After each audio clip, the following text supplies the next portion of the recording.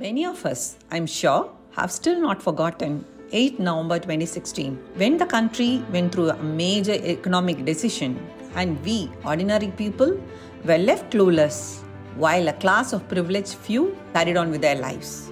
Yes, this is about demonetization and the man behind it. In the April issue of the Caravan, I, Sujatha Sivagnanam, profile S Gurumurthy, one of the masterminds behind demonetization. I wanted to profile Gurumurthy because many of us have not heard much about him. He, over the last 50 years, has shaped industry, politics, and the economy under the directions of the RSS. Now, under Modi's regime, Gurumurthy's vision of establishing a Brahmin influence over the political and economic life of India is coming true. I feel it's important that everybody knows about him.